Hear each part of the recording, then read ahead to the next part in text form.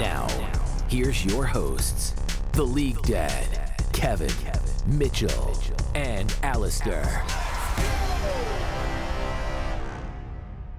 Hello and welcome back to the All In Podcast. We have a returning member, Alistair. He hasn't been here in a while.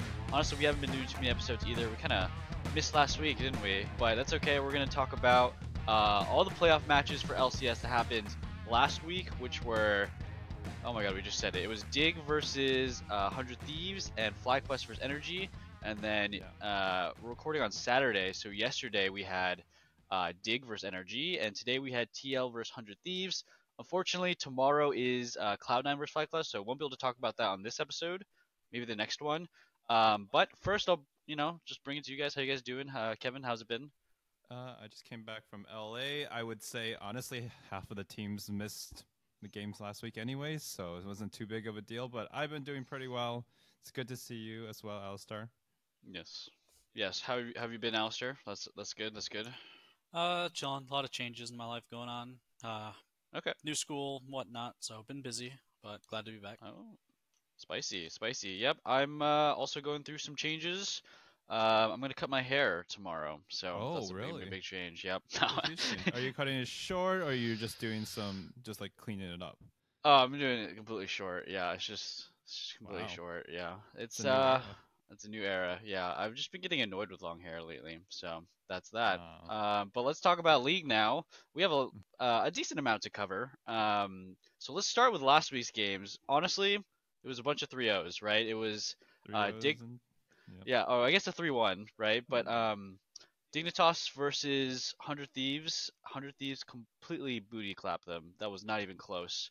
Dignitas looked very dead in the waters. Any quick reactions on that? Okay, my quick reactions, I actually thought that it would be the other way around, where Dig would go like 3-1 or whatever my prediction was, because they have the veterancy and all that. But yeah, I guess at this point I give up on veterancy in the sense of it needs to be 2 to 3 veterans and then 2 to 3 new people. Like if it's not that and they're not like prime veterans, I guess it's just people just lose their mojo. Like Jensen played such a bad weekend, but he was in All Pro, like just a split ago guy. Like wasn't it just last split? So like I think it's not Jensen necessarily just falling off or something, or maybe the meta's a little bad, but I think it's the team, right? Yeah. Dig. Any thoughts, Alistair? No, that's pretty much it. I mean, I think the Dig is the new talent suppression machine. Yeah, I don't know about new. Hasn't it always been like this? Well, in comparison to it used to be TSM. Now it's Dig. Someone can come up with a creative acronym for it, but I have no faith. I don't really care what players are on Dignitas. I just kind of see the Dignitas org and assume that they're probably going to lose. Yeah, I think that's a good thing to bring up. Is like a question we can ask to test that, right? Is if we had these exact same 5 players under C9 or TL or FlyQuest, they would probably be way better, right? Like the coaching staff, the general just like company staff is going to play a huge part, how they structure everything. I'm sure Dignitas has never been good at that stuff, and that's why they've always been a mediocre team, even when they sign really good players, right? Dignitas, tons of good players have gone through Dignitas, and they have left. They had Dardoch Soligo, was it? Or they had a roster like that. Oh, no, it was a Demonte roster. And they benched their mid laner and Dardoch. Oh, yeah. I don't remember what it was, but they had a roster that was actually doing well, and they're like, let's bench it, and then they completely tanked the rest of the season. And it was truly a decision of all time. That was in 2020, I think. I remember Dardoch was on TSM and immediately went to Dig the next split for summer, and then they were playing pretty well, and then they got benched. And then that was like the last time we ever saw Dardoch. I don't know if we've ever even gotten like where is he at now sort of update, because I think the league, the powers that be at Riot, for good reason, don't want to highlight this guy. I do know where he is. I don't know why I know this. I know where he is too. Yeah, he's like coaching. He's like coaching EU West like Masters players or something like that, or he was. I don't know. Like Dardoch is currently playing under the Lotus main team in OQ. Oh wait, that's even crazier. Okay. Yeah. That's funny. Well, that's strangely relevant to the people we have here, and like, why are we randomly talking about Dardoch? But that's kind of cool. I didn't realize that he has gone very far down from LCS. Then I mean, no offense to Lotus, they're great, but that is a big difference. But that's still cool. I think that's cool. Um, I mean, he was a really toxic guy, so yeah. I mean, he was, but he was one of the personalities that made League interesting. That's fair. That's fair. But I totally understand why he doesn't have a job in LCS. He was Oh, for years absolutely. incredibly toxic. So, but I think it's cool that I mean when I heard that he was doing EU Master coaching, he was actually like pretty chill and good. So maybe just being a teammate was bad, in a high pressure situation or when he was really young or something. But whatever. We're going down the weirdest tangent. Let's go back to LCS. What we're talking about Dig versus 100 Thieves, right? We're talking about Dignitas. There wasn't a lot to say about the actual game, but I did Yeah. predict them to win pretty hard, actually. So I predicted 100 Thieves to win 3-2, which was also like I got the name correct, but it wasn't like the vibe was not correct at all. the vibe wasn't there. That was Yeah, not a 3-2. there wasn't but there wasn't a vibe at all, honestly, in that series. It was just dead heartbeat. no pulse. No pull. That was hard, man. Cause what you were saying about that day, there was like a bunch of like really stompy series that all happened in the same day, Basically, right? all around every region in Korea, in China, it was like TS also had a 2-0 or something like that. Basically, every series, if the other game that we're not talking about yet hadn't had a win, it would have just been all sweeps that whole weekend across international esports. So truly, it was a vibe. I'm like, what? I can't wait to watch esports this weekend. And then Yeah, I think because it was I think like 6 or 7 best ofs that happened in the LPL, and LCK were all like the regular season, and then LEC had like G2 3-0ing SK I think it was, or GX or something like that, and then we had GX, 100 Thieves 3-0ing Dig or something. Yeah, that was just last weekend. But then we move on to the next day, which was Energy versus FlyQuest. Actually, a much closer series, even though it was very FlyQuest favored. I guess it's just how bad Dig played, right, to make it seem much closer. But Energy took a game, and that was, made it better, but still pretty one-sided. Thoughts on FlyQuest and Energy, and definitely thoughts. We can kind of talk about what do we think is going to happen tomorrow, seeing how they played against Energy, right, versus Cloud9. So. Yeah. So there's this narrative that there's the big three, right? It's Team Liquid, C9, FlyQuest. Yeah. I don't know if I'm convinced that FlyQuest is still part of that conversation, just because I don't feel like in a best of 5 they're particularly reliable in this meta. So that's just my initial take, and that's largely off the back of I just feel like the league is just so used to Whippo, and except for a choice few matchups, I feel like even though they didn't play that bad, like they won, and it was pretty convincing, honestly. They kind of screwed up. They lost to themselves, right, in the game they lost. I feel like it's not right to put them in the same league as C9 and Team Liquid. Interesting. I agree with some parts and I disagree with some parts, because I think FlyQuest has. I think there's parts of FlyQuest that are better than Cloud9, but I also think as a whole, which is really what matters the most, Cloud9 is above and beyond FlyQuest. I think Busio and Bwipo are better than their Cloud9 counterparts. Okay, but interesting. And I also think better than Thanatos. I definitely think it's better than Thanatos, and I definitely think Busio is better than Vulcan for sure. Okay. Interesting takes. I think mid is slightly JoJo favored, bots or AD carries pretty even, and then jungle's pretty even. But I think I definitely think Cloud9 is just better as a whole, like as a like finished product. They transition smoother in the games they lose is when someone's just having a really off day, and they kind of just lose the game for their team because they're trying to do too much to make up for their mistakes. Is kind of the way I see it. I guess that is also oftentimes Thanatos, so I can kind of see your point. Yeah. So yeah, I can kind of agree in that aspect, but I also think Bwipo does the same thing, where like they're the reason they lose their teams, the games like so often. Bwipo's not a player who will. Yeah. He won't lose quietly, but he also won't win quietly either. He is the definition of a feast or famine player. Yes, I can 100% agree with that. I think like Bwipo loses you the game in Champ Select though, which is kind of funny, and then Thanatos loses the game on Renekton, like but flashing in randomly by himself. So they like loses their team they lose the game for their team in like different ways, and I do think that's interesting because that Volibear game we got to talk about it, right, against NRG. Bwipo locked in Volibear top, and it was like they get lane swapped, I think, right? I think they got lane swapped on, at least early on, and then he was just really useless because it's Volibear and a lane swap. And then when they went back to laning, he just like died, and then it was just over for He Volibear for also the had the rest of most the game, ultimate right? bravery build I've ever seen on Volibear, and that is Yeah, like, it wasn't even like yeah, the standard jack of all trades build. It was just kind of like no, tank, but he's so far behind that he's not tanky, and then he decided to go third or fourth item quick blades, and then he's yep. still not tanky, and he's just getting one shot, so he can't just CDR. It was weird.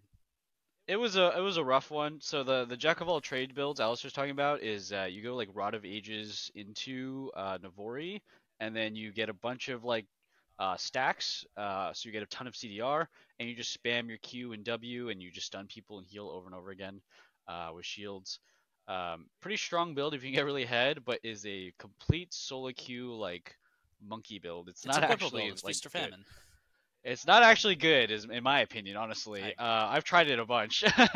So the fact that he did that in a lane swap, right? It's like the fact that he lane swapped at all should have just meant just go full tank. But I get the idea, honestly. He probably thought in his head, it doesn't matter how much more tank items I buy, I'm not going to be tanky enough to matter. So try and build some damage. But I don't think Navori is the one you do. Like I think he just should have built like a Zhonya's or something if he was thinking that way. But regardless, he probably should have just stopped running it down so often because he did it a lot. But that was Bwipo. That's Bwipo in a nutshell because he had a good other couple games. Yeah, Where he that's played true. normally, normal champions. So, can't really fault him You say too normal heavily, champions. but He played Darius, brother. Like, I guess he did play He did Darius. have that Darius Quadra game. Yeah, but it's normal for Bwipo. He's played a good amount this year, and when he was on TL, and then I guess Adam plays. I guess there's only two people in the world who play it, right? Both Is Adam Fnatic. even an active player anymore? Yeah, he's on BDS. He just played. I thought he was benched. No, he just played yesterday. No, He's been playing this whole year. Yeah, Adam, I'm BDS. pretty sure BDS. Okay, I don't watch LEC that closely, but I thought he I was benched for someone. I Okay. think he might have been for like a day because he was talking back to the coach, but it didn't last long. Like it was, yeah, he's been playing for like 99% of the games this year. Huh. But there's only two Darius players. They're also former Fnatic at the same time. It's weird that they have the same champion pool. They both play Olaf too, and it's like There's stupid like shit like two guys in the Volibear. whole world who play this shit, and it Yeah, it just happens is. to be on the same team region. I mean, there was a small time when like lots of people did it, like Broken Blade BB and played it famously. yeah, Yeah. BB and Fudge, they were playing Olaf as well, and BB played some Darius. So it is kind of like European top laner and Bwipo, or not Bwipo, Fudge randomly in there, playing Olaf, Darius, and these weird Juggernaut picks. I don't think they're good, especially if you have to not go TP. I think it's really easy to like, um, I don't know, just take your jungler up there and screw them up on a reset, Mm. right? If they have no TP, it's super easy to do. And also Darius has to get level one prio with like his summoners, right? And if he doesn't do that, he's just F for like the first four waves. So this is just more me saying I don't like Bwipo, I guess is why I'm bringing this up. I don't like his champion pool at all, man. And I think that these champions and this playstyle was good like a couple years ago when people were just learning it. But now that like I Mm. feel like there's so many Dariuses and shit running Ghost Flash top, and there's like Garen's running around with Ignite Flash proxying. Like I feel like pro should know exactly in top lane at least how to like abuse the crap out of no TP top laners because it is not fun. I almost Um, want to say that, like, I think Dokla should have just matched the no TP, taken Ignite, and just fist fought him. yeah, maybe, probably. I mean, at that point, the way Dokla is playing and his jungler is not actually going top, like I probably agree. On a team wide level, I think you should just camp the crap out of a no TP top laner. Yeah, But just start your yeah, red buff level 2 gank him with what was it? I think it was Talia Renekton, wasn't it? Or I maybe think it was Nidalee so. Renekton. Let me look it up actually. It was a very aggressive Yeah. top side, which they didn't really do anything with. Yeah, and it's partially neutralized with the Darius pick, right? So what I do I think is fine if you play Darius is if like you can make it so you have a really hard pushing like bot lane or something or really hard pressure so that let's say you do that early level 2 gank to top lane against Darius Can you force something bot side like an early invade or an early gank? I think that is like kind of some of the counterplay if you want to run Darius with no TP, but I don't recommend it. It's tough. But hey, that's what FlyQuest does. So I think that FlyQuest is probably going to end up doing something like this against Cloud9, right? They're going to have to cheese Thanatos. Thanatos loves to play Renekton. We've already shown that Whip was willing to play Darius into it. So we'll see what else FlyQuest can cook up, because it's pretty, I think, one-sided. Like, I think we're all going to predict Cloud9, right? Probably like 3-1 or 3-0, I imagine. I don't know. But let's just throw that prediction out right now. Yeah, how do you guys think FlyQuest is gonna match up in a C9, and who's gonna win? What's the score? I mean, I've already put them a different league. I do think the score will be kind of volatile. I actually think it will be a 3-2, even though I think they're in different leagues. I don't know if I'm convinced that Cloud9 is going to be that clean in series. It might be like not a close looking 3-2. Like they did something like a big playmaking from Inspired, out jungling Blabber. I think for me, the Inspired Blabber part is the part where I'm like, okay, there's an edge there, in my opinion, for Inspired. And then across the board, like Thanatos and Blibble are going to throw games in some way or another. Although Thanatos, we've never seen him in like a real playoff scenario, like a big time playoff game. Yeah. So, yeah, I still think it's 3-2 for Cloud9, but Cloud9 will look pretty like the definitively better team. It just will be kind of messy on the way there. I mean, this is Thanos' first playoffs ever, I'm pretty sure. Right. Yeah, so we'll see what happens. Yeah. Prediction, Mr. Alistair. I agree with the 3-2, but I don't know who I give the edge to be honest with you. Really? Yeah. Okay. Well, what shirt are you wearing today? Feeling Cloud9-y or feeling FlyQuest-y? Aren't you wearing a Cloud9 shirt? I actually am. Because Okay. it was the shirt I got when I was in Raleigh for the finals. Clouds. I was like, wait a minute. But it's so troll. I forgot we were doing a podcast today. This was just the first shirt I grabbed. So you're wearing the Cloud9 shirt. You're gonna predict against them. I love it. I love it. Bro, I have no allegiance to any team. You know this. Okay, fair enough. Hey, fair enough. True. Me neither, honestly. Not for LCS, at least. Yeah, you know? I think. Yeah, I do. So. Yeah. Oh, really? We never would have guessed that one, Kevin. Hey, this is the year, actually, though. This is the year. Only one yeah, team we'll that get to them. matters. TSM, baby. We'll get to them. I'm get so to them. ready. Okay, we're leaving them for the last. Okay, because their game already happened today. Yeah. So I think just to be different, I'm gonna go 3-2 FlyQuest. Just to be different. Okay. Well, hey, sometimes that works out, you know, because like. I really also. Sometimes you pick EDG in 2021. Yeah, you just predict the whole tournament. Even has them Sometimes on their pick radar. TRX. Yeah, hey man, I mean that just happens. Whoopsies, you know, just predicting things that wouldn't never happen. No one would ever predict in a million years. But I think for Cloud9, the big question mark is going to be Thanatos, right? How's he perform in his first playoff series? Buppo is a very seasoned, experienced top laner, played in a ton of playoffs. FlyQuest definitely knew that they're going to be matching against Cloud9, right? I can imagine while they're prepping for energy, they're just mostly thinking about Cloud9. I think FlyQuest is going to cook up something spicy, right? They have to. That's like the only way they win, because definitely I think the bot lane for FlyQuest is also a big strong suit, but I don't know. Cloud9, I think the jungle mid is just better. I don't know. Inspired Quad, they're both good players, but they never felt like a jungle mid, in my opinion. Jojo Blabber feel like a real jungle mid, where they take over the map with each other, and they play off each other better. I wouldn't say well. Still, I'm still hesitant on calling them a good jungle mid, but I'm gonna go Cloud9 3-2. Yeah. I will quickly posit something too, and I'm gonna build a theory up, which is with series play being a thing. I don't know if there's as big of a debuff going to playoffs now. This is our first year actually doing best of threes, right? Oh, so yeah, okay, yeah. So Thanatos actually has come back best from of behind and all that stuff. Yeah, true. And then Thanatos already faced some turbulation, right? He lost to TL and still came back and was playing fine in the next series after that when they played FlyQuest. So yeah, we already saw Cloud9 versus Fly just happen, right? But I mean, FlyQuest is a very clever team, right? I think they're a team that like lacks in firepower, but is like smart, and crafty, and gonna do weird stuff, right? That's kind of how I feel Inspired definitely is as a player. And Masu, just to shout him out really quick, is actually like looking really really good. I think I He's put him. looking better than Berserker, dude. Yeah, I way completely better. agree. I think. Yeah, I put him second All Pro, and then now Mhm. in playoffs, it definitely feels. We haven't even seen Berserker play, so Berserker can prove us wrong That's tomorrow. true. But Masu so far has played his series. He looked better than Yeon looked today, in my opinion. That's just a hot take there. But Yeon didn't have to play Mm. that well, He but didn't have to play he very really well, didn't but have yeah, to. you're Like, right though. but I do think Masu in his one series looked better than Yeon in his one series. I think But individually, Masu's the best AD carry in the league. oh, okay, I okay, Masu's the Mm. best. I, Okay, I mean, I still have Yeon I for think he's regular better than season. Yan. I For think this Yan whole is season really so good, far, but other than maybe the playoffs so far.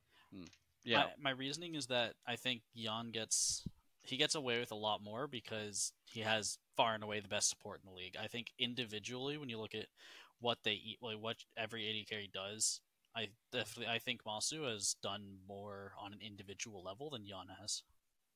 I can kind of see that also because yeah, Masu has more opportunities to do heavier lifting as well. Yeah. Like he does have to lift He does some have to stuff up. carry more. Yeah, he has to Period. carry. I do feel like Yeon did coast a bit this split. Like I can agree with that. I still feel like Yeon's the better ADC, but he got to coast for sure. Like they were smurfing on everybody, like the entire split. So, That's um, true. like some of the games from TL just look so easy, right? So I can definitely see that, but I still feel like Yeon's the better ADC, but it's close. It It is definitely close is. for sure. Yeah. I'm definitely doing the unfair thing of rating the international play Jan showed us. Oh yeah, I mean, because it happened. I can't get it out of my head. Yeah. You literally can't forget like that. Yeah. The Samira play, Jan literally revolutionized NA Ezreal, NA Lucian, like both historical memes. Like, Yeah. I have a lot of bias for that. Obviously, I'm already a Liquid fan, but he's playing characters that no one else can play at this level in NA. Yeah, and his Lucian's gotten so much better. Remember that was like such a meme-worthy pick for him for TL. Lucian Nami was like the worst shit ever for Like, so not long. This shit again, please. Yeah, like literally all of last year, Lucian Nami was the most painful thing from TL, but now he's crazy good at it. So it's pretty awesome to see that. So excited for the eventual matchup between either TL Fly or TLC9. I think that's going to be a banger. So let's move on. We're already talking about TL. They did play 100 Thieves. It was a 3-0 stomp. 100 Thieves looked better in their 3-0 than Dignitas did. So that's about as much praise we can give 100 Thieves. I mean, honestly, they didn't play that bad. I actually think, I mean, 100 Thieves didn't really play that bad. They were just completely outclassed, and it's not really fair to compare. Like, it's a team filled with like tons of rookies, and 100 Thieves is not a premier organization anymore. TL is the premier organization, and they're on a team with a bajillion years of experience. So I can't really fault 100 Thieves. I really can't fault Sniper. It's like it's the classic meme of you show all the accomplishments of Impact next to Sniper, second time in playoffs. That was such a funny. I still can't believe they do it every time. Yeah, but like that time specifically felt like they had a vendetta. Like Well, that just felt like someone. They do it all the time. I don't mind. I think it's funny. You got to do it, right? They It's originally sports. did You it got to to show the Fake God, and stats. that was brutal. That is true. Yeah, they did it to Fake God too. They've done it to every top player. You don't have a choice. You're playing against Impact. What are you gonna do? They do the same to Faker over there. Caps over there. You just got to do it. So, Sniper, ran it the hell down. He does not. He still doesn't know how to play lane swaps. Let's be honest. Like I just saw it happen. He messed up every single lane swap. I feel like he died on repeat game 1 and game 2. Game 3, I mean, he did better in the lane swap because he died slightly less. He was still getting zoned off, but hey, happens. Rough times. Okay, that was me flaming Sniper a little bit, and mostly glazing Impact. But what are your other thoughts on the TL 100 Thieves series? Impact is unfair. Yeah. I don't really have too many other thoughts. I think APA he had one really bad moment early game on was he playing Smolder, right? And he just got caught early game and died. I'm like, what the hell is that? But I think he has matured into being like a super threat. He can play all the styles. He pulls out Talia. Oh wow, that was amazing. He pulls out his Ziggs, obviously a major threat. Like this guy is the NA truth right now. And it's crazy to say because I literally said half a year ago this guy should be not in the league. Yeah. APA is legit. Any thoughts, Uh, Alistair?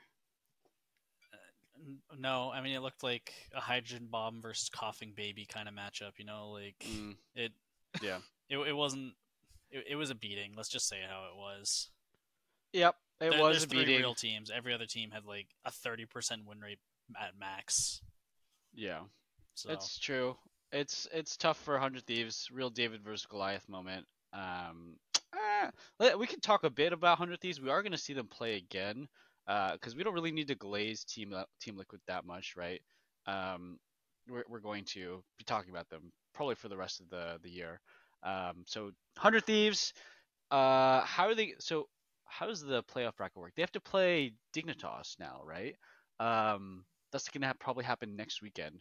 So I think 100 Thieves definitely needs to work on the lane swapping for Sniper. Obviously, that's like very clear because Dignitas in their series was completely dead, but then they actually managed to beat Energy. Well, we even talked about the series. We just skipped over that.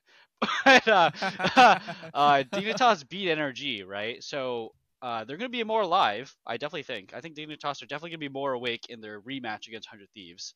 Um, and I think Dignitas is not going to be good at lane swaps, but they have to be better than 100 Thieves, right? There's no way they're worse than 100 Thieves at lane swaps. I don't think it's possible. I So think by nature of the way that team is composed, it's impossible. yeah, like Dignitas should be consistent at lane swaps compared to 100 Thieves, I hope.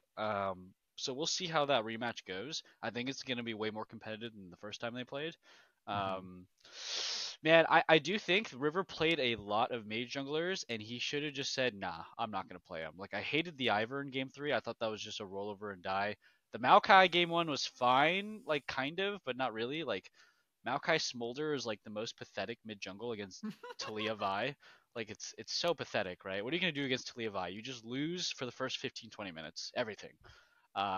I hated that, but man, they picked they picked Zyra Smolder again in game 2. So like I do think 100 Thieves really needs to think hard about what they want to draft, right? Do they want to play these ADCs mids? Do they want to play AP junglers?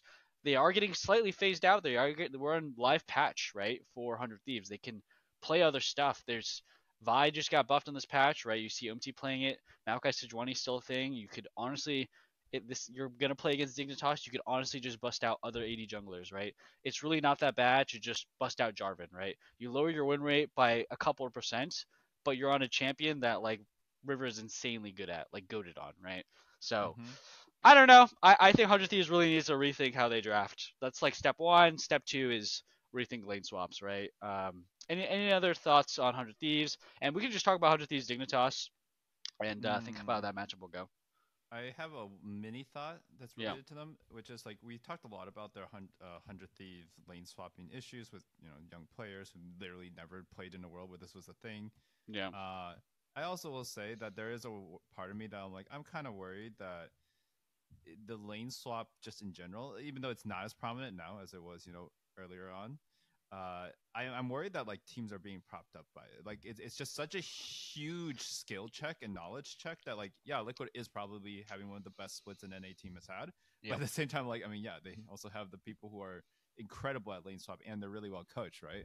So I'm like worried that that becomes a not a crutch per se, but I'm saying like it's an unfair reason for them to be bad in this time, right? Like 100 Thieves was not bad last split.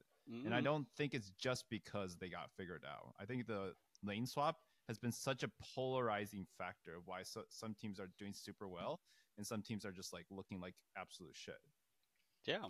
I mean, I That's would fair. counter that by saying, I think it's, in my opinion, right? Like, it's a strategy that every team is aware about, and a team realistically is only as good as their infrastructure. And it's for example, like the same reason why Dignitas is so bad. Like we're assuming like it has to be an upper level issue, whether it's management, whether it's coaching, whatever, right? But like they have storied good players, and like uh Spica, Licorice, Jensen, Sven, like these are all accomplished players, but you put them on this dig org and they're bad. We were saying like if you put those players on Cloud9 or TL, that's a like potentially split winning team.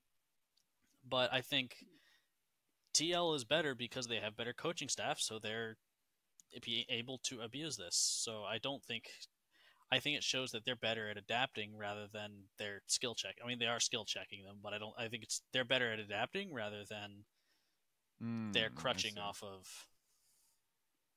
other teams Yeah, not knowing yeah. lane swap. Well, yes and no, because like there is a big difference between it's literally just Impact, Core J, and probably Umti, I don't know, played through the original lane swaps. That's a big difference between I think all of 100 Thieves have not played through lane swaps. Maybe River has. I do think that's a big. River should have. He Yes, probably but the has, game is right? still the way they're played out is still very different now, though.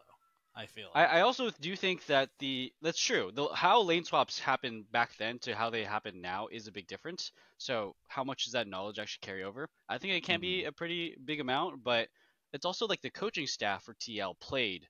Like 100 Thieves as an org didn't exist in League of Legends when the first lane But you swaps can happened. still hire experience. That part I'm not as concerned about.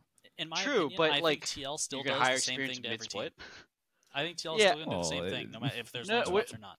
That's true. No, okay, yeah. So I think we can agree with that. I can agree with that for TL, at least domestically, that with or without lane swaps, they would be the best. I'm saying about 100 Thieves, which is who we're trying to talk about and compare to Dignitas. They would be way better if there weren't lane swaps. That's the argument that I think I'm trying to make, and That's the that argument I made as well. yeah. So Gotcha. the way the meta changed is so extreme and like specific to lane swaps that like this specific meta change fucked 100 Thieves.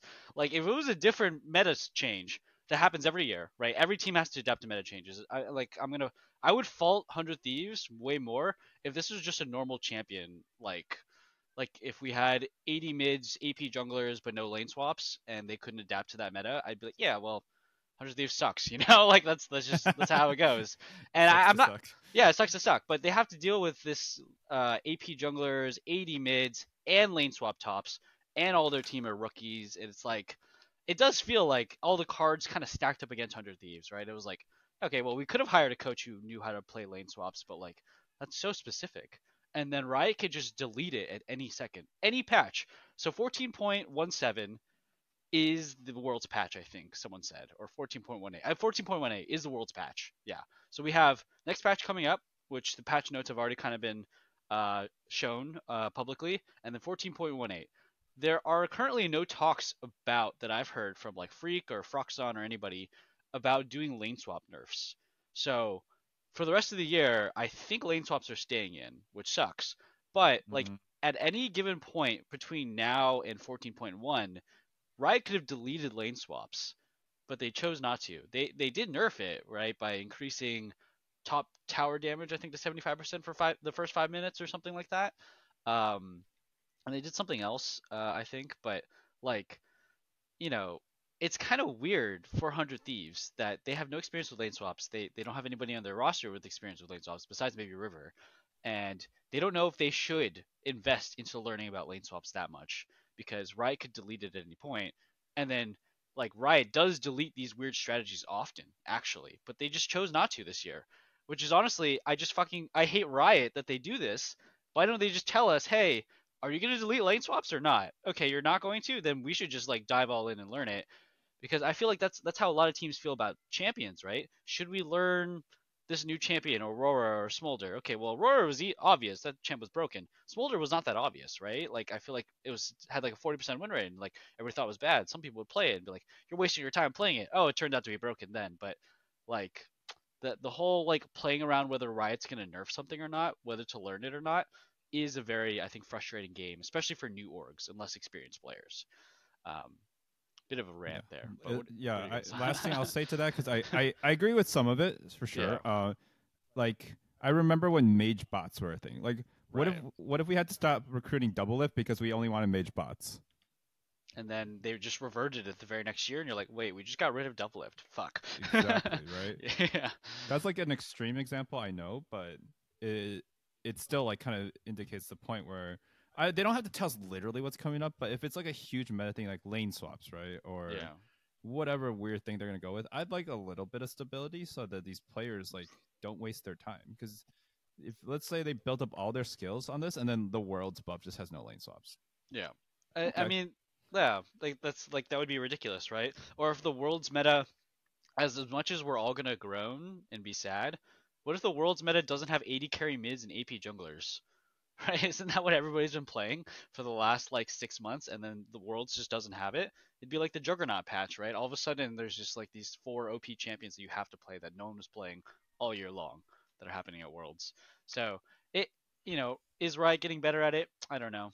I don't know what to say, but yeah, it is weird. It is weird. I don't like lane swaps. I wish they deleted it. I really wish they deleted it right after MSI, but they decided to keep it in for all summer, which is a choice that they made. All right, Is a choice. is a choice. Dignitas. What are you guys' thoughts on Dignitas? They played against NRG. Oh yeah, we can say farewell to NRG too. We can kind of just talk about that series. Dignitas beat NRG 3-2. I think one of their games had like 100 something kills, maybe. I don't even know. It was crazy. 49 total, I think. 49 total. That's yep. Close That to was a 100. series. That was a series. Yeah. Okay. Yeah, So what do you 49 guys thoughts kills, on? and it went 49 minutes. Was one of Holy the games. moly! Sorry, one of the games went 49 minutes. Two different games. Yeah. Okay, I'm looking at it now. That was insane. That was a lot of kills. Yeah, that series was a fever dream. Honestly, I had a lot of fun. At least watching it, it was pretty interesting. Yeah. I don't think the highest level of play was displayed, but I also think it wasn't the most boring series. Like there was a lot of like we're both just fighting down in the pits, right? It's like a monkey fight. Yeah. It's from The Simpsons, if you know the gif that I'm thinking of right now. Yeah. I think that Contracts had a brain this game. Isles had a brain. I think Dokla is mega washed, especially. Okay, I'm really just thinking that last game that Kennen play, those Yeah. Kennen plays. Like you Yeah. cannot be picking Kennen game 5, like your org's fate on the line, and you play like that. Are you kidding me? You flash ult on people who are inside a Bard ult already for like the last Yeah. 3/4 to a full Like, second. he must have been his nerves. Like, but you're a veteran. You're like Just brain one of lag, the oldest bro. players in the league, dude. Just like, oh, I can't see. He's been Oh, I'm playing pro flashing for it. the last Oh, 10 no. years, bro. Yeah, that's like rough. I just can't fathom how you can play like that. Anyways, it was a fun series. I had fun watching it, and honestly, like it not wasting my time is the biggest compliment I can give it. That's fair. I mean, the Dig 100 Thieves 3-0, that was a waste of time. That was 100% should not have shown up to watch that. But this was fun. This was fun. Yeah, what are your thoughts, Alistair? It was fun to watch. That's the best I can say. I mean, Yeah. I wish we had more series like this, especially at the bottom of the bracket, because it would give you a reason to actually tune in, to be like, oh wow, I can't wait to watch 100 Thieves and Dignitas play, and it's just like the most boring thing ever. But now you have games like that, or series like that. I mean, to be fair, first two games were blowouts, and then the last three were just on the edge of your seat. It doesn't matter the outcome because neither of these teams are making it to Worlds, but like it was still so much fun to watch, and I feel really bad for Huhi because he got inted. Same with Contracts. Yeah. Energy should never have lost game 5. That game was over. Probably not. No. I mean, I don't think Dignitas should have lost some of these games too. I think it was like game 4 or something. At least for what Jensen was doing and all the. Oh no, game 4 was the Smolder. Never mind. Yeah. FBI was crazy big. Yeah, I don't know. I feel like this did feel like one of those series. Energy was throwing everything, and they were losing themselves the game in a lot of situations. We got to talk about the elephant in the room. His name's Palafox. Yeah. He used to be known as Palafaker on this podcast, and in many other worlds, many other places. But he is no longer Palafaker. He is Palafake God? Yeah, Palafake God. That's a good Oh. one. I was gonna say Palashaker, but yeah, that one's because Faker Shaker. But he had a really bad year. Just his year's over, and we have to talk about it as a whole. Energy won last year. They won last year summer, and they went to Worlds, and they beat G2, and they made it to quarterfinals. Spring split was pretty rough for them, but it wasn't as bad as this. I would say summer split was the harshest drop off for this team and a lot of the players on it, mainly the solo laners. Dokla and Palafox, I think, had the biggest drop off in LCS history. like ever. So that's really tough. That's really tough. I Maybe would we can argue think of another Spica, but example. Spica, well, I mean, No, I, I think Spica that was that's a less roller Spica's coaster, fault, though. but I don't think he was like from the yeah. peak to just a complete drop immediately. It was like I think Spica was worse in terms of placements, but maybe not in yeah, terms of eye test performance. yeah, Yeah, no, you're because right, he you're went right. from like what first regular season to ninth, right? On FlyQuest last year. So Spica was pretty rough. He also, yeah, I also Yeah, think that's true. Palafox, it was harsher because Dokla was always kind of a liability, even when they were winning. It felt like Dokla was still the weakest link. He would still do Mhm. well. Like he clutched up pretty hard, especially in the finals against C9. I remember when they won the split. Dokla was very very clutch, but Dokla was always the weakest link in my mind. Anyways, always getting randomly caught and solo killed and stuff like that. But would clutch up in team fights. Didn't clutch up in team fights. I had negative clutch. But Palafox went from actual like best looking player in the entire league, smurfing and everybody, like having the most clean mechanics we've seen on Jace and Talia and stuff like that. APA's father, smurfing on Like playing Eminez. mechanically difficult characters. It wasn't Yeah, like he was abusing a specific meta, right? He was playing no, characters that are traditionally just skill expression. yeah. Poor Palafox. He's not playing well. He's playing really badly. Not much else to say. Okay, well I'm gonna highlight some of his plays because Not much else to say, but now let me shit on him. no, sorry, I can't Wow. resist.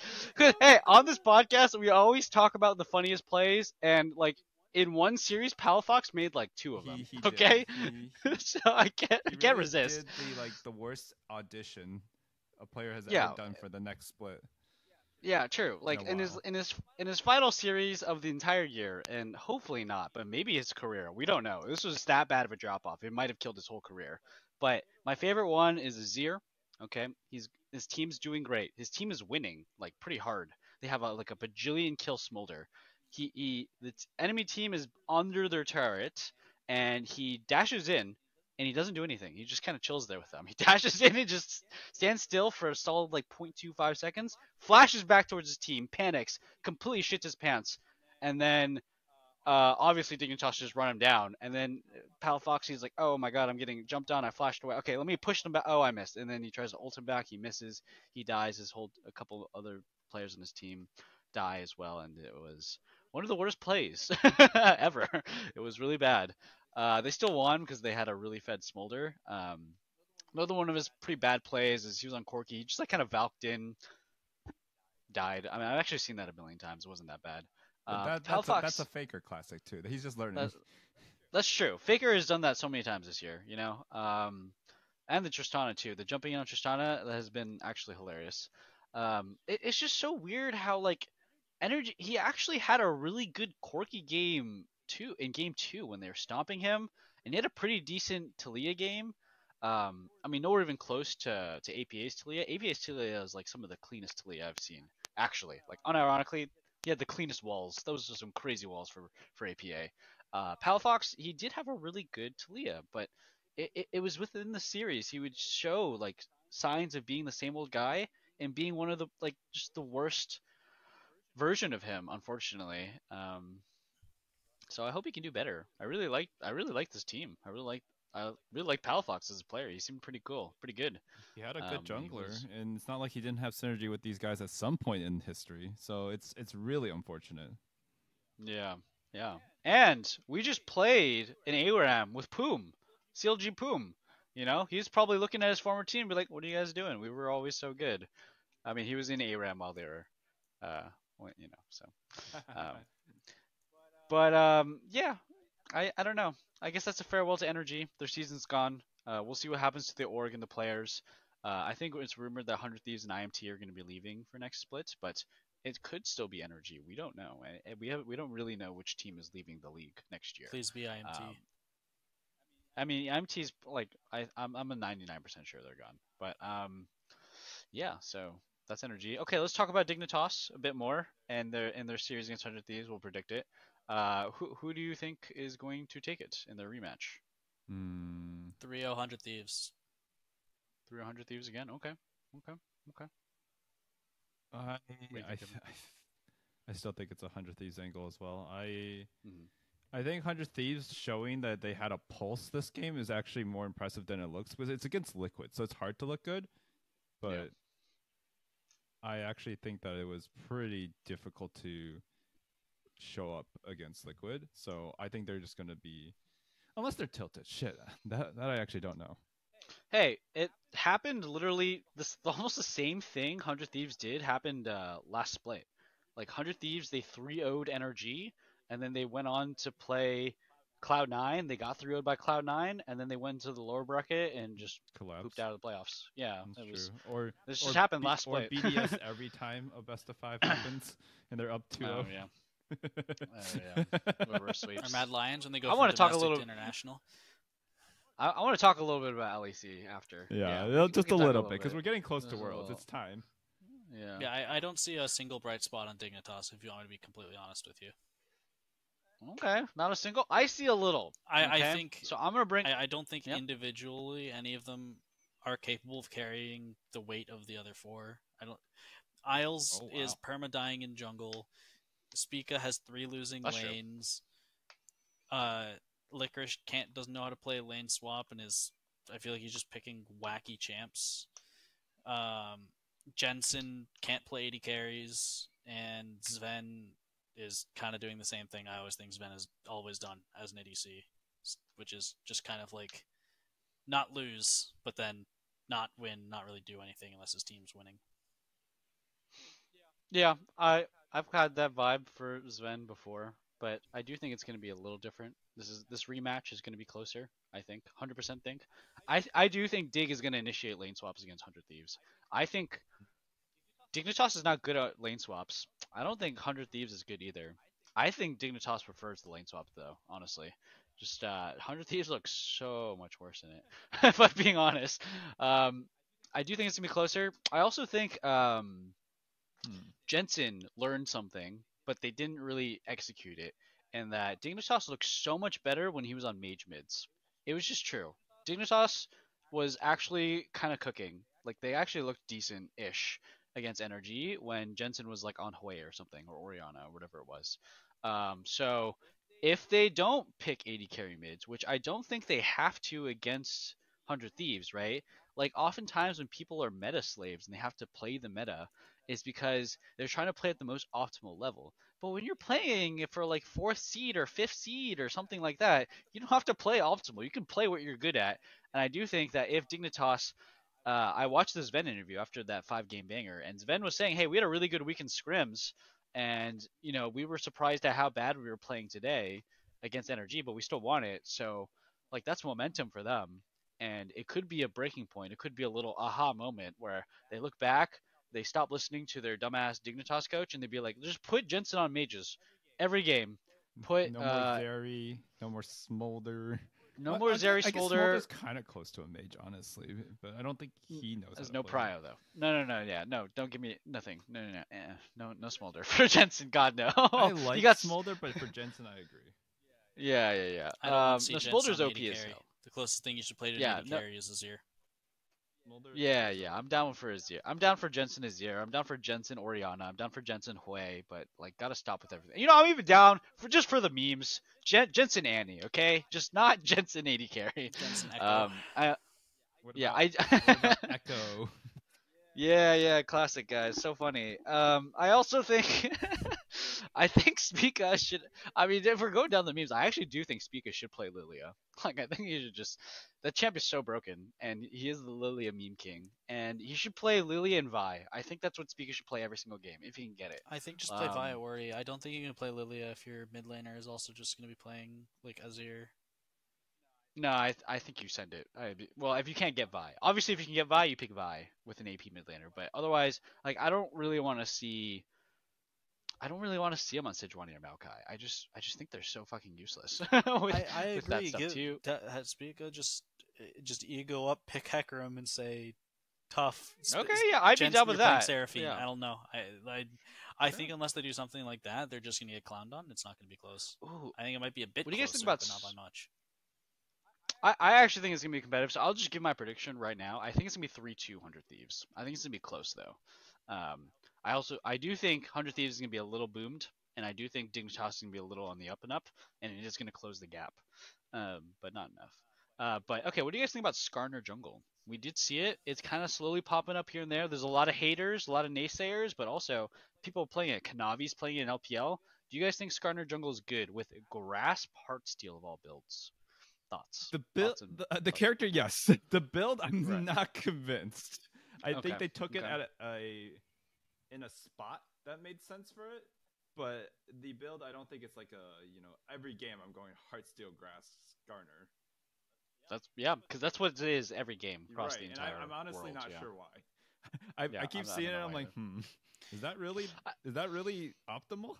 There have been Mm, a couple Zeke's Rush on the Ooh. Skarner. That's true. I have seen that actually. That is true. I like that more than the Heartsteel. I think the Heartsteel build like- is situationally good. Just, I mean, to be fair, just Mhm. like Skarner Jungle in general.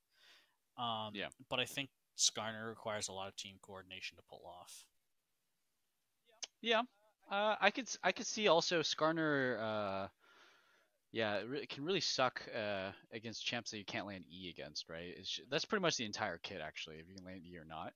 So yeah, is interesting. Is pretty bad against certain ADCs, honestly, like Smolder and and Ezreal. But it's good against all the other ones.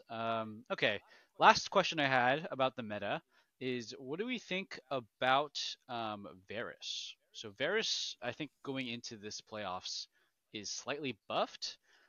He's not seeing that much play, but there is the weird build that is viable right now, which is the Jack of all trades Locket Varus build. You can do that mid, but I also do think that the Varus mid laner, or Varus ADC, we do still see Varus ADC across the world.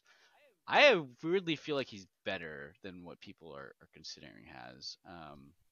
I have a feeling that he's pretty good. You don't like the? I saw you shaking your head, Alistair. You don't like the Locket build? I You don't think it's it's good in solo queue, or I think in pro play or competitive, if you're picking that build, you could probably just pick whatever you want and win. I think that build in solo queue is good because people aren't going to punish it. I think in pro play, no. I think Varus himself as an ADC is very strong. I think Varus will eternally be a good pro play ADC. He's kind of fits a similar niche to Aphelios, where he's just kind of always going to be strong, where he's going to have utility and good damage. But the Locket Jack of all trades it's a solo queue build. Okay, interesting. I weirdly feel like I think Varus top gets banned against G2 a lot because Broken Blade will play it in top lane, and it's like really oppressive for teams. I do think you could bust it out. Like I think if Broken Blade wanted to bust it out, he could bust it out, and it would be really good. Because well, it depends on the matchup, but I agree, but I feel like G2 could probably just play whatever they wanted top lane. They'd probably still win anyways. I don't know if you've been watching any of their series, but like I haven't they've been playing like shit. LEC, but I know G2's the favorite to win, so I wanted to get the thoughts on the Locket build. So that's the thoughts. I think it's better than what you're saying. It is strong in solo queue, and I actually do think it's good and it could be good and competitive just because of all the ADC mids running around. I think if you put like Varus mid with that build, and then you have to deal like you have that, and your counterpart's a Corki or a Smolder or a Zeri. Oh, you're never gonna pick it because the only time you're playing Varus mid is when you're getting pinched mid, right? So I don't ever see it happening in those situations. It's very niche. What I mean is like there. Yeah, I just don't see. Yeah, there were times where I think it was GX they were playing Varus mid, right? And it was because they were just getting pinched mid. So yeah, it's very niche, obviously. You're going to see Varus mid, especially if you see Varus solo lane with Locket. Okay, last thing I wanted to ask about was, are we going to see Enchanter Senna? All right, so it's already getting a huge nerf in 14.17. We already saw Enchanter Senna played, right? We saw it played yesterday, I think, and it was pretty good. And we're seeing some bans for it. Is it going to be a regular occurrence? Is it going to just be regularly banned? I think probably it'll actually just be banned. I might have just answered my own question. But it wasn't banned today, either side. So what do you guys think about Enchanter Senna? Go. Saw it in pro play already in 2 regions. It's pretty broken. It's disgusting. I think it is Mhm. going to be broken, but I think it's just a case of a lot of AD carry mains in pro play take a while to learn non-standard play styles.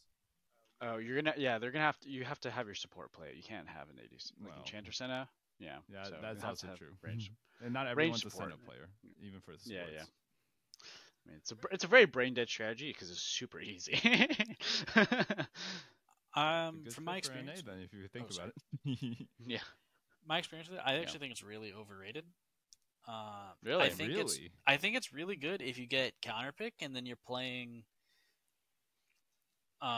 you're playing into like a Nautilus or something like that, where you're gonna outrange them Mm, bot lane. But even then, mm. with the lane swap, you're not getting much for it. I think Oh, that's fair. Yeah, that's I fair. just don't think it's as valuable as other enchanters in my opinion. Um, and I think even against engaged champs, you just kind of cry because your peel like Senna's peel is really bad. She has heals and shields, and she's Mm, one big shield. She has a bunch of heals for sure, but mm. I would rather just have a Seraphine or a Karma or a Lulu. Seraphine is broken too. I We have seen a little bit of Seraphine across the world. Yeah, I also think but Senna's biggest issue is Senna is a completely useless champ when she's outranged, mm. and I feel like there's a lot of champs that like just have much more effective range than her. Like Leona can just drop an ult in your head from outside of your any of your spells range, excluding your global ultimate. Yeah, Nautilus can flash hook you. He can flash ult you. Your E has a long wind up time. I, in my opinion, if I'm playing on a team, and obviously I'm nowhere near pro level, but if we're playing an enchanter, I would not want to play Senna. I would rather just play Seraphine or Lulu or Karma. right. That's interesting that you think that. Well, it is a brand new pick, right? Enchanter Senna is completely brand new to this patch. 14.16 is like pretty much when it was birthed, and that's the patch we're on. It's getting nerfed next patch. Um, I think honestly, I'm just gonna go like so. Your experience is obviously very valuable, but the win rates are absolutely turbo insane on this champion. Like she is the highest win rate enchanter, I'm pretty sure. So we'll see. Like there's no concrete evidence that I can really say that's actually good.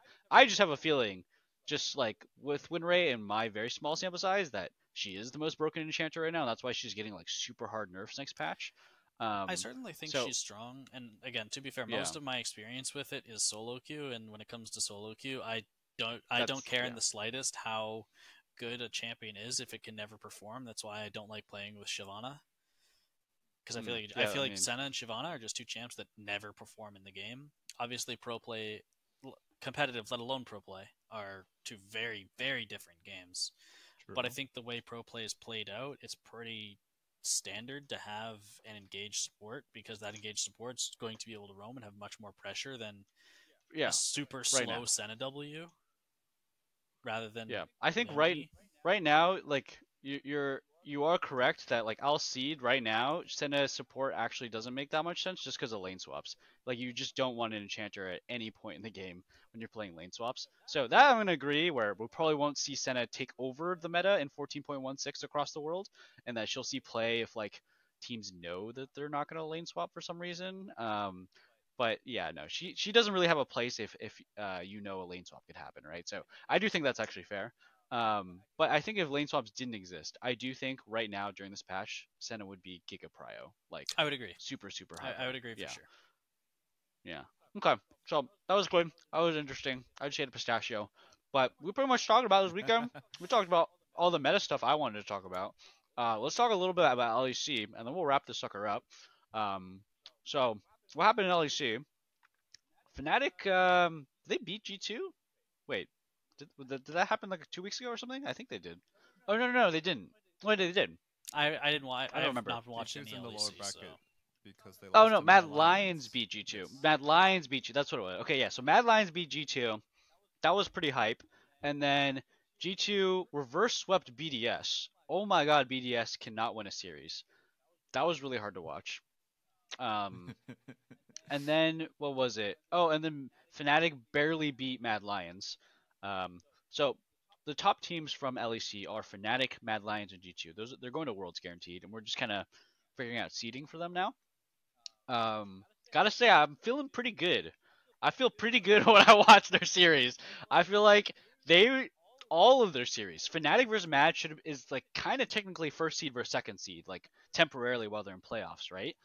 That looked like Dignitas for 100 Thieves, or Dignitas versus NRG. I'm not gonna lie, Dignitas versus NRG was like strikingly similar to Fnatic Mad, and strikingly similar to G2 BDS.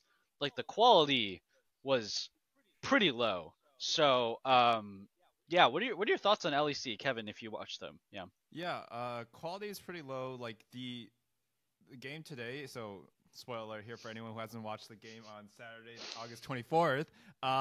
They just like left the base open. They just walked in Yeah. at the end of like. They just walked down. I'm like, okay, come on now.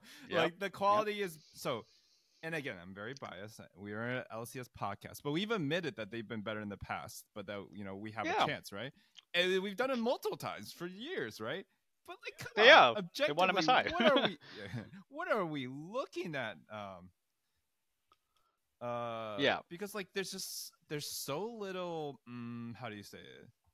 There's so little coordination. It seems the macros just completely fall into the wayside. They don't really know how to lane swap. The team fighting is still pretty good, but it's like an individual mechanics game is the narrative I would push. But on a more worrisome level, like I just feel like their coordination, like team fighting is fine, but their map movement coordination is like just really bad. Even G2, like G2 just looks like I'm like they're okay, but Yeah. I really think, and I'm probably gonna hate myself later when I'm like when someone quotes me, but I'm pretty sure that Liquid just like clears that whole region, and probably C9 does. Hey, it's okay. I'm gonna say it too. I don't know about C9. That might be taking it too far, but Clears definitely everyone TL. but G2. I think it's Oh yeah, possible. no, I think TL clears G2. Well, I was gonna say TL clears the entire region. Oh no, I don't for think C9 does. I think they C9 could does clear not. most No. of them. Really? Which ones? I think C9 would struggle.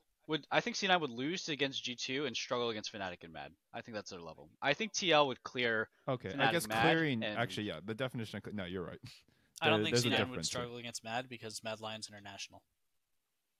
Well, okay, you can say Mad Lions are not. Okay, I mean that's fair, but it's a completely different roster. I mean, I'm just saying. It's the same with Dignitas, though. I used to believe it's like a completely Dig's different a roster. bad roster no matter who's on the roster, bro. Okay, this Mad Lions to me feels different in that they don't have like chokers. They have just the most crazy freaking playstyle, and they do it every single time, and it looks the same every time. And if you can beat it, you win. If you can't, you just lose. So I feel like this Mad Lions team, their identity doesn't really fit that. Maybe they could still choke. I mean, it's Mad Lions. They could still choke internationally, obviously, right? I'm not gonna doubt that. I'm just saying the way they look to me, Mad Lions, is very much like if C9 doesn't have a certain level they're good at, they will just lose to them. Like it doesn't matter how much choking Mad Lions. They don't have Niski anymore, guys. Like the choking is like much lower possibility. So yeah, I do think that like I think Thanatos would get rocked by Murren. Just because Murren has such a weird ass champion pool, and they play so hard to aggro you in the first 10 minutes of the game. Like unnecessarily hard do they aggro in the first 10 minutes. And I think C9 could definitely collapse to that. TL would tank that shit and beat them for sure. But I think C9 could fall victim to it. I could definitely see I could see JoJo getting solo killed honestly these days. Like it's rough, man. So yeah. Well, that's what I think. We did lose to G2 7 times when JoJo was on a roster, so that's rough. Yeah, 7 times in one tournament. I still remember that.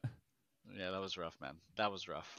We don't. Those are some dark times, buddy. That was 2022, right? That was just like some that really was the dark times terrible, for the NA. bad MSI format because the last 2 MSIs have been goated. Yeah, that was the year we went 3-15 at Worlds. That was like the worst NA year ever. Yep. Yep. But hey, so yeah, that's LEC in a nutshell. I do think TL clears the entire region. I think G2 is the worst they've looked in so long that I could actually see, yeah, TL beating them. Because I don't think we could see TL beating G2 in a long time, right? The last time TL beat G2 was at MSI 2019, and then G2 just went on to win the entire tournament. You know what I mean? And then like that was the last time. Speedrun us. Yeah, we got sped around in the like TL beat G2 once in the group stage, and then ever since, I don't think TL's ever taken a game off of them, right? So it's been rough. But hey, and NRG is not going to Worlds, so rough stuff. All right, going around the world a little bit more. LPL's in their playoffs. Weibo Gaming just upset Top Esports. That was pretty nutty. Mm-hmm. I mean, Yahoo's actually the GOAT domestically. He's just gonna choke at Worlds. That's okay. I accept it. Hey, he made it to a final. Honestly, at this point, you making it a finals is good enough. Like That's fair. Chovy still hasn't. So wait, That's fair. he No, made Chovy he has won not made a MSI, World right? Finals. But he hasn't Yeah. been to a world final once in his career, and he's been the best player mechanically, at least, for a very long time. That's true. That's true. Zahu making finals last year was amazing. Okay, we'll see. We'll see if it's different this year. But we're gonna see this team back at Worlds again, which is pretty awesome. Considering, I mean, they don't have the shy, right? So that's pretty cool. That's true. Yeah, yeah. It's so random. They're making Worlds again. Like they should have just been bad after they lost the shy, but they're not. They're really good actually, and still underdogs, winning. BLG is also going to Worlds. That's no surprise. They're really good. All right, let's talk about LCK a little bit. I think to update, T1 is kind of bouncing back. They had a good series against KT. They knocked KT out of playoffs. KT has to go through the gauntlet if they want to make it. I mean, it's just typical for that KT roster. It's basically DRX 2022. But yeah, T1 is kind of bouncing back after looking really bad for most of this year, most of the split. Genji did not do a KT, and they did not choose T1. They chose Hanwha Life, which is very smart. I don't think you ever choose T1. But Genji's probably going to win the split. And I do think T1's going to meet them in the finals. That's my hot LCK take, which is not hot at all. This is the least hot take, actually. That T1's gonna beat Genji in the finals? That's pretty hot. No, I think they're gonna. I think it's gonna. No. T1's gonna make it to finals and lose to Genji. Okay. Yeah, it's gonna be the like, same thing that happens every year. That's not lukewarm at all. I've never heard anyone claim that. Okay. No. Cool. Okay, but it's a lukewarm take because it happens every year. But every split, we always think T1 looks bad. There's no way they're gonna make it. Like, literally last year, T1 looked really bad because they didn't have Faker. They had Poby in, and KT chose them. KT went first place in the regular season, and then T1 beat KT after getting chosen, and then T1 somehow miraculously made it to finals. I think the same thing's gonna happen this year. I think like everyone's doubting T1. They're not looking very good. They did have a good series against KT. And then I think they're just going to beat down one, go to finals, lose to Genji again, and then T1 wins Worlds again. That's the year, guys. Summed up. Don't need to watch anymore. All right. Subscribe. All right. Anything else? Anything else we want to talk about? We covered the whole world. It was a long episode. I left for a little bit, and I'm back. So apparently BDS has been reverse swept like 3 times. Oh yeah. Like that's a good meme. It's like honestly kind of depressing and hilarious at the same time. I don't really have words for it at this point. How can you be such generational chokers? I don't know. And on that note, why I brought it up, other than to laugh at them, is I think that like teams like G2 and T1 just have their name value, and once you get ahead against them, the pressure's all on you. Like they're warming up and they're like, all right, we've been here before, and then especially BDS, but you see it all the time in LCK too. Like I actually think KT should have at least won 2 games yesterday, and I'm just like, what are they doing? They had like a 380 stack Smolder, no pressure on them, and then suddenly they're just like taking a weird positioning around Dragon. Smolder dies once the game ends, and I'm like, Yep. That's BDD KT in a nutshell. Once. Yep. That's also BDD in a nutshell. I feel. Okay, but that's all I said. I think people just get 2 nameplates attached, and I think that's why certain teams have like such a crazy matchup record against others, and hopefully why Liquid does not care, because Liquid has played against all of them. Yeah, I mean, I do think that 100% has bearing. Like, if you go back to like 2018, the LCS, there was like a famous thing where like Cody's son could not play against Doublelift because he was such a big fanboy, and he would just shit his pants in lane and do something stupid every single time they laned against each other. It'd be like 100 Thieves, like the best team in the regular season, matched up against Doublelift, shits his pants completely. Can't play the game. Yep. Makes the most unforced error ever. And I think that Doublelift has been doing that to LCS players for ages. Bjergsen was doing it to LCS player for ages. Uzi was doing it to Doublelift for ages. It's true, but we should talk about domestic domestic like mental blocks, right? People have been having it against Faker for ages, where it's like people just cannot overcome it. Like Chovy had it specifically against Faker for years on Yep. Griffin and Hanwha Life and DRX and whatever other teams.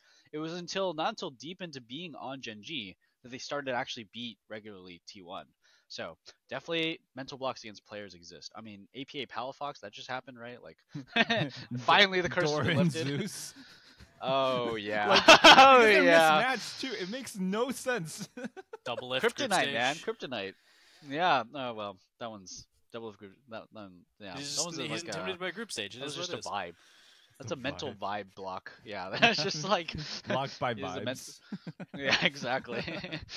All right, well, that's gonna do it for us on this podcast. I think we did a pretty good covering. Let's be real, we're all predicting TL to win the split. They look way too good. If TL does not win the split, I hope it's because Cloud9 went absolutely Super Saiyan and became even better than we could have imagined. Because T1 is because- already qualified, so it's only good news if we have another NA team that can like play at the apex. Yeah, yeah. So I want C9 to really show us something amazing and push TL because the way things are looking, TL is going to 3-0 in finals and just take the whole split, right? That's kind of how it looks right now. So hopefully that doesn't happen. Hopefully we get something good. All right, that's going to do it for us in this podcast. It was a long one. Thanks for joining. Try not to be too toxic, and we'll see you on the next episode. Peace.